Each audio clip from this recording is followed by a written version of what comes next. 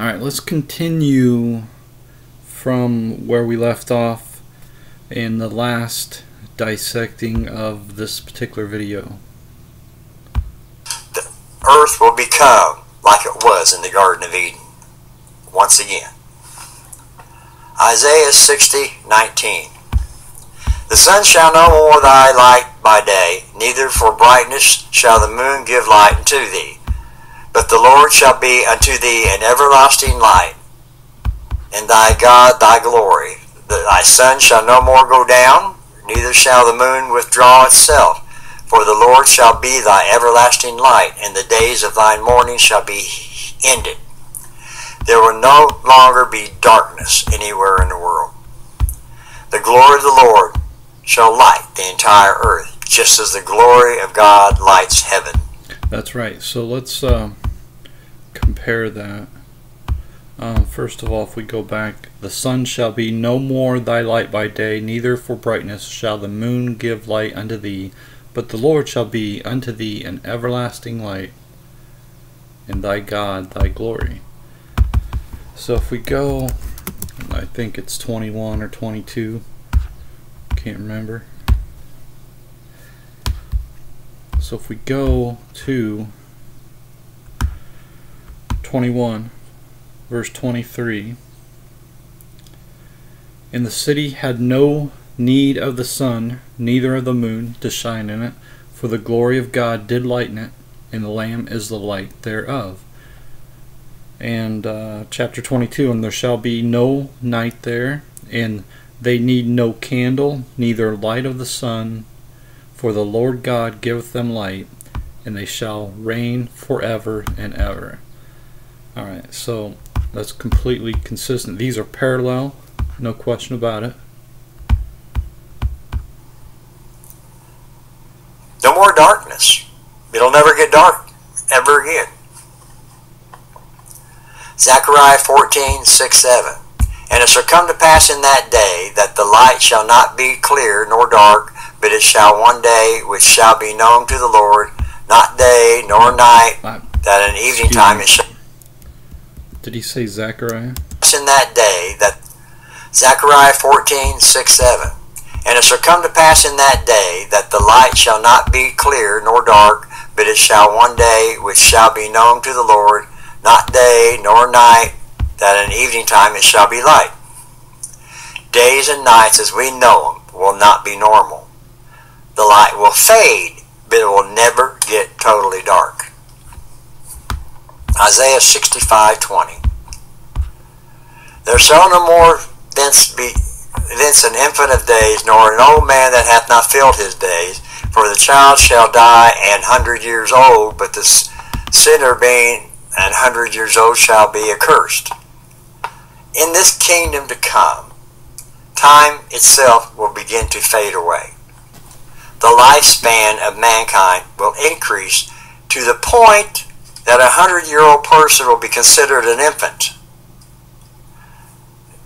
I still got 30 years to go, so I'm really an infant, huh? Yeah, so let's go back to 65.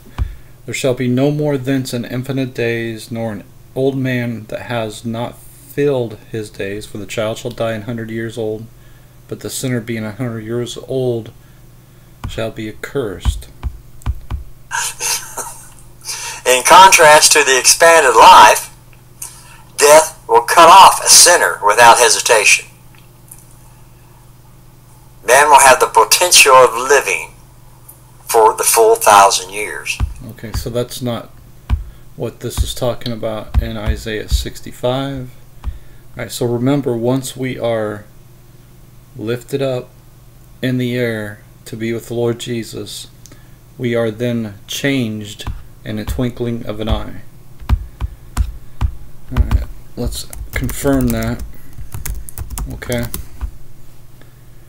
In a moment, in the twinkling of an eye, at the last trump, for the trumpet shall sound, and the dead shall be raised incorruptible, and we shall be changed. We're going to be changed from our corruptible bodies into our incorruptible bodies, and there will be no more sin, no more death. So this is not a limited period of time. This is everlasting life. There are three aspects of this passage that the reader should realize. Children will be born during this time. No. Okay, so in the time after the resurrection, after we are lifted up, we are changed forever, and there is no more death, no more sin, no more sorrow, no more pain. Now you think there has to be sorrow and pain during childbirth. There is no more childbirth. In the resurrection, they neither marry nor are given in marriage, but are as the angels of God in heaven.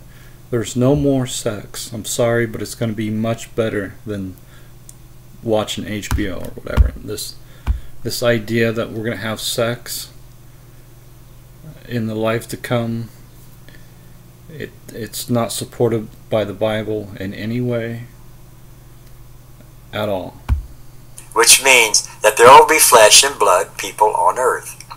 Secondly, man will still be able to sin against the Lord. Man, many will. No. Thirdly, no, that's not.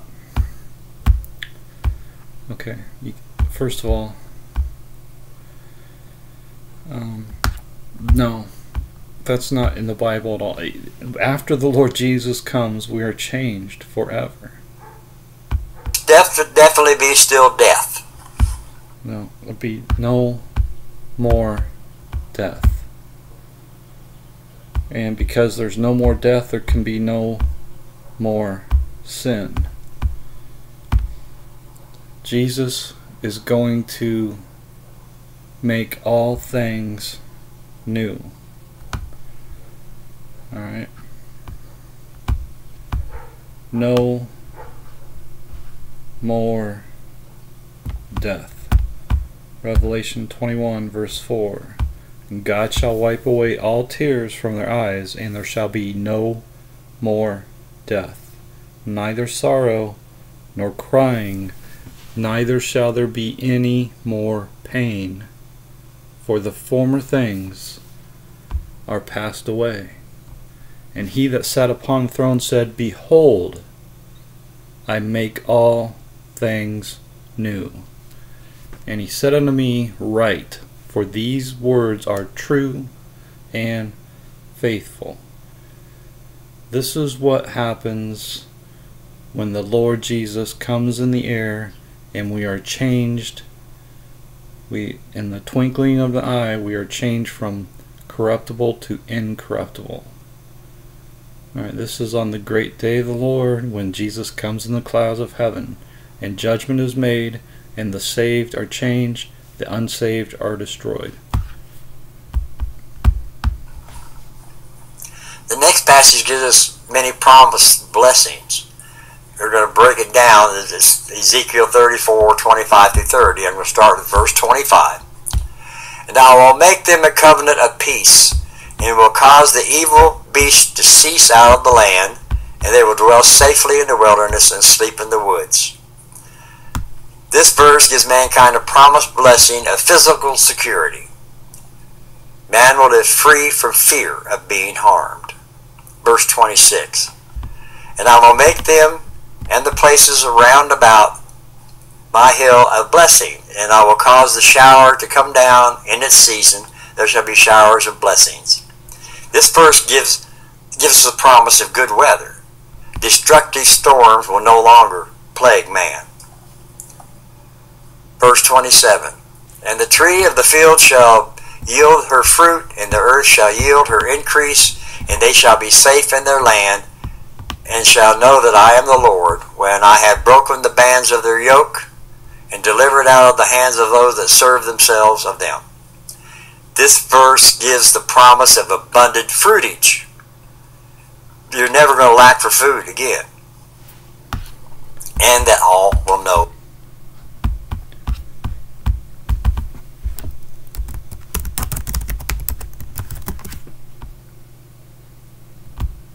Yeah, Jesus said unto them, I am the bread of life. He that cometh to me shall never hunger, and he that believeth on me shall never thirst. So,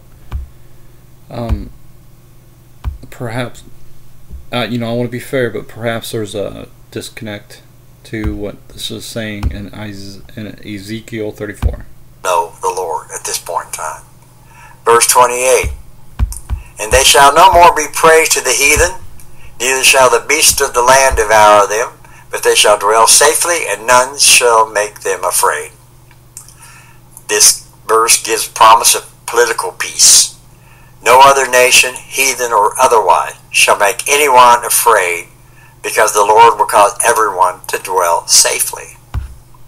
Verse 29. Oh, political peace. And they shall no more be a prey to the heathen. Okay, well, there, in the resurrection, in the life to come, there are no heathen. The wicked are destroyed forever. Neither shall the beasts of the land devour them, but they shall dwell safely, and none shall make them afraid. 29. And I will raise up them a plant of renown, and they shall no more be consumed with hunger in the land, neither bear the shame of the heathen. This verse gives the promise of a new plant that will grow abundantly throughout the entire earth, that will cause famine to never again plague the earth. Yeah, the famine of not hearing the word of God, not having the bread of life. It could mean several things. But it's true. There will not be any famine, no question about it. But this idea that there are going to be unsaved people in the resurrection after the judgment and after the coming of our Lord Jesus Christ, it's not supported by the Bible at all. And so I see a lot of this is very typical. People will not connect the dots and not understand what's written in the Old Testament and ignore what's written very plainly in the New Testament. So, okay, so it's been 10 minutes, so I'm going to do in 5-minute segments here because I want to keep these short. I don't want to be long-winded, but everything that he's saying is based on the idea that there's a 1,000-year period coming after the Lord Jesus Christ, which this has been taught at a great deal. And I estimate there's probably about 99% of all the pastors in the world teach this idea of this millennial reign, which is not in the Bible at all. And what people are doing is they're listening to what other people teach, and they're not reading and believing the Word of God. Alright, so that's my contention, and I want to go over this a little bit to help somebody to understand the very simple truth of the end of the world and the world to come. And it's not going to be a zombie land, zombie eclipse like so many people are teaching.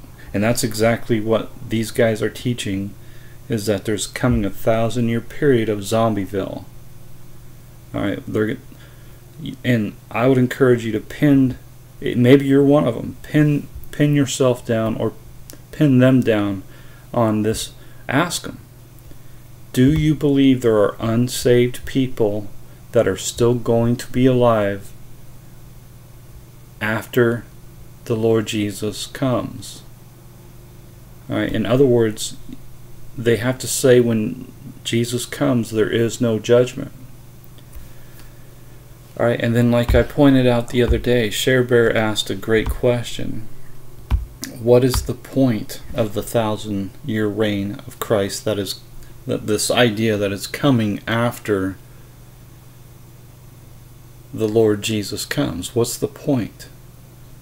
The only point that I can think of is to have this 1,000-year period of zombie eclipse, where there's one group of people pointing their finger at another group of people, and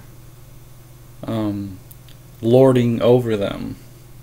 Alright, much like what the evil rulers of this world are doing to the poorer folk in the world today, right? That's happening now. So essentially what you're saying is the roles are going to be reversed in this 1,000-year zombie period. And the idea of people still having sex, man, that's not going to happen. It's not supported by the Bible. And this idea that there are going to be unsaved people, that's not supported, and it specifically says there will be no more death. Now, to wrap this part 2 up, I'm going to read these comments here by Alex M.E.S. He says, the 1,000 years are the period in which Satan is held back after the first judgment at the coming of Jesus. Between the first and second coming. Okay, so I get it. This is what people are teaching, but it's not in the Bible. Alright? And I want to ask you just to put some thought into this. Alright, so what you're saying is that Jesus is going to come down to earth, which is be your first coming, and then he's going to come down to earth again, and that would be his second coming. The problem is that's not supported by the Bible. Where's he going? Where'd he you know what I mean? Where'd he go? Where? Well, Jesus just gets up and leaves? Well, why would he just get up and leave and then just to come back again? There's no... And that's not true, man. It doesn't ring true. It's not supported by anything in the Bible. He's just going to up and leave and then come back immediately, or what? How's that work? That's not in the Bible. So in Revelation 20, all right, let's do it this way.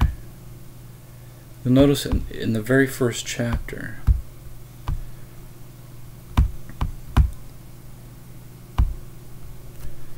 if I can find it here, where's this at?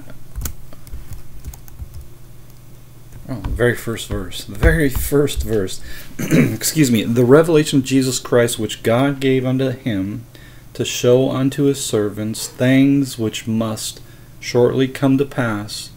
And he sent and signified it by his angel unto his servant John. So what we're getting is a lot of visions in order to show us what must shortly come to pass, right? So in the beginning of Revelation 20, we see, and I saw an angel come down from heaven. This is signifying a new vision, another vision. All right, having the key of the bottomless pit and a great chain in his hand, and he laid hold on the dragon, that old serpent, which is the devil and Satan, and bound him 1,000 years. Now the reason why this is happening is told to us very plainly. Why he's bound for 1,000 years. So that at the end of the 1,000 years, when the 1,000 years are expired, Satan shall be loosed out of his prison and shall go out to deceive the nations and gather them together. And then fire comes down from God out of heaven and devours them. That's what Revelation 20 is talking about when it says Satan is bound for 1,000 years and then loosed. This 1,000-year period starts with the baby Jesus and it ends with the return of our Lord Jesus Christ. Okay? And it's a limited period of time because we now have the Spirit of God in us that believe in the Lord Jesus Christ. Those of us that are born again, born of the Spirit of God, those of us that are baptized in His name, those of us that are His children, those of us that are the elect, those of us that are chosen of God and are the holy priesthood. Alright, we are reigning with Christ right now, and this is amazing, remarkable, really, that people are not seeing that phrase, with Christ. They lived and reigned with Christ. Alright, it's not Jesus reigning 1,000 years, it's us reigning with Jesus. And when we are born of God, we have God in us, and Jesus is God Almighty. Alright, and we are priests of God, just like Peter says, we are a holy priesthood. Alright, this is nothing new. And shall reign with Him 1,000 years. Now, at the end of the 1,000 years is when the enemy is gathered at our feet, and we are lifted up in the air. We're changed. First the dead rise in Christ, then those of us which are alive and remain are lifted up with them. Enemies at our feet, we're up in the air. Fire comes down and destroys them forever. Just like what we read in Genesis 3 and all throughout the Bible, until He has made His enemies His footstool. Alright, so till I make thine enemies thy footstool. Alright, this is also in Psalm.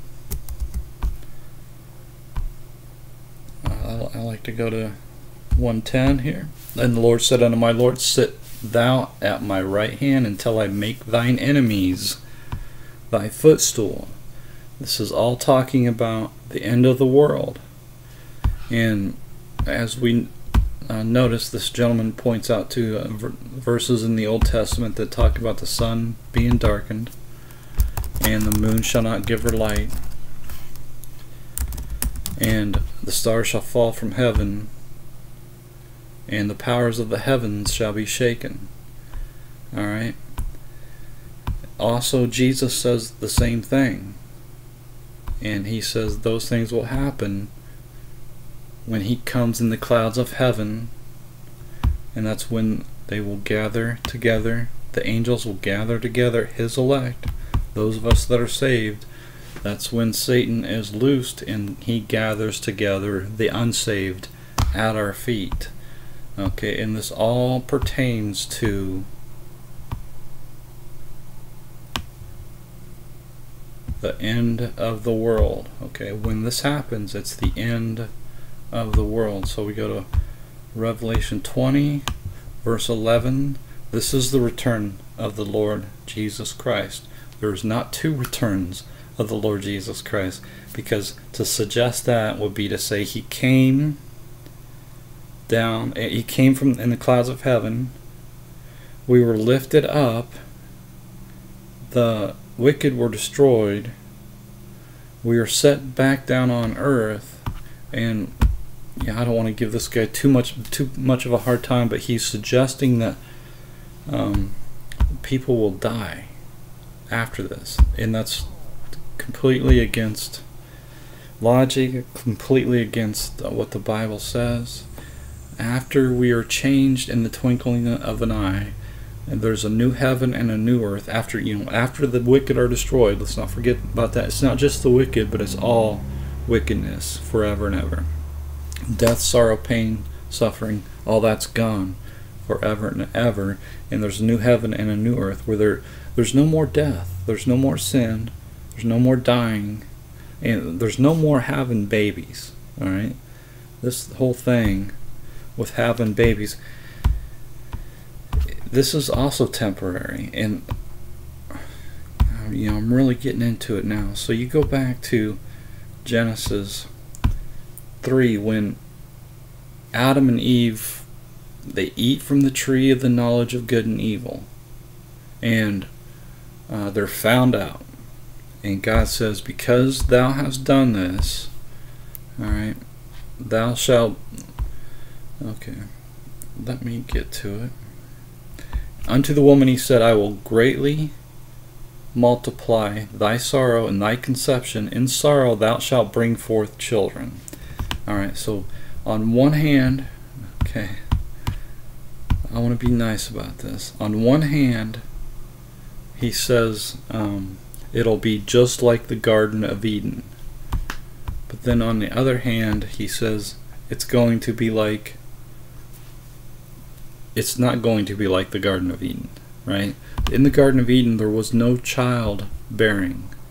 It was only until after they ate from the tree of the knowledge of good and evil, and they were kicked out of the garden, that now God put this on us to have children, to be fruitful, and to multiply.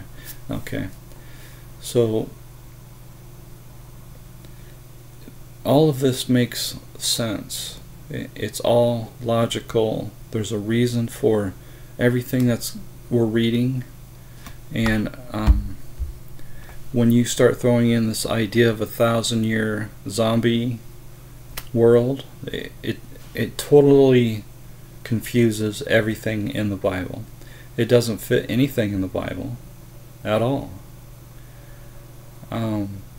It doesn't. It's illogical, and again, I would push you or push anybody to answer this question: what's the purpose of having saved people transformed into their incorruptible bodies? Because that's what's going to happen when the Lord Jesus comes.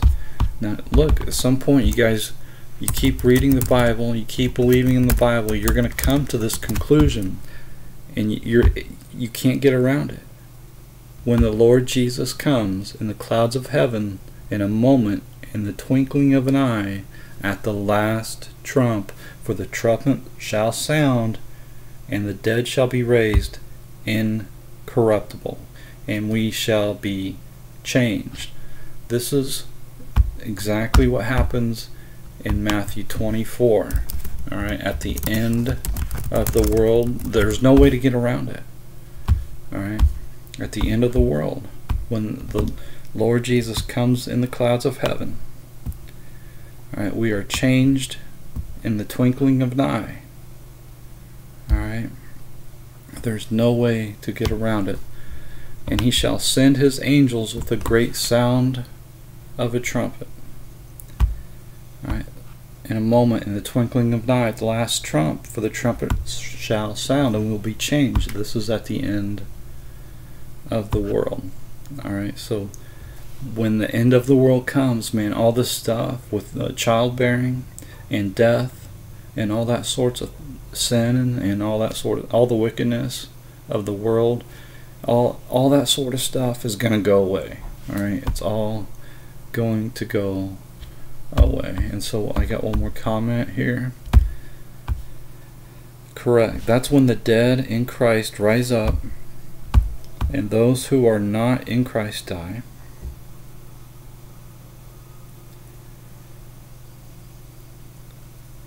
Okay, let me read. The 1,000 years are a period in which Satan is held back after the first judgment. Alright, so that's okay. You have to, okay, so you're going to go say that there are two coming of the Lord Jesuses, and there are two judgments. Okay, that's not supported by the Bible at all. All you have to do is connect the dots here. Realize that the Lord is coming once and forever in the clouds of heaven. Alright, and when he comes, that's the end of the world. Alright, so also is that the judgment. Okay, that is judgment day.